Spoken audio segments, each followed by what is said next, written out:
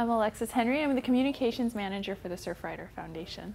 Well, the Surfrider mission is to protect our world's oceans, waves, and beaches.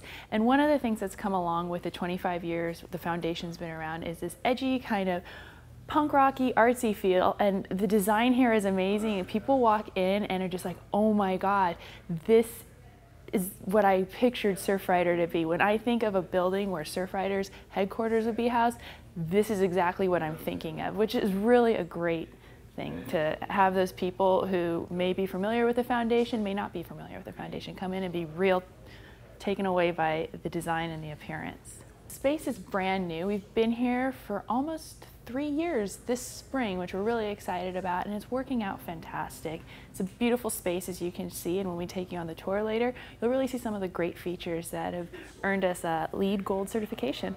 We have taken doors from our previous space and refitted them to sliding barn doors.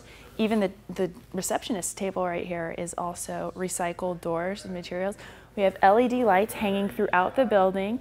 Haven't used any coating on the cement floors to keep them much more natural, and also the paint is lead-free, which, you know, a lot of paints nowadays, if they aren't lead-free, have a ton of toxins in them, and this is keeping those toxins out of the environment. One thing we've been able to do is give tours to, you know, art groups and design students and stuff, as far as showing them the sustainable features. We've hosted meetings for other groups that are not associated with the Surfrider Foundation, but they're also environmental nonprofit groups. They're able to come in and utilize this space.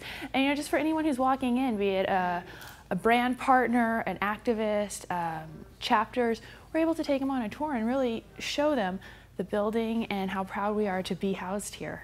You can see the chairs, the desk, a lot of the file cabinets were from the old building. And then with all the materials used to build out this space, came from a radius of about 500 miles to eliminate a lot of the carbon footprint that gets associated with transporting materials. Another great feature we've got going here is the carpeting. As you can see, we didn't have a lot of carpeting due to the fact that dyes and the glue are pretty harmful for the environment.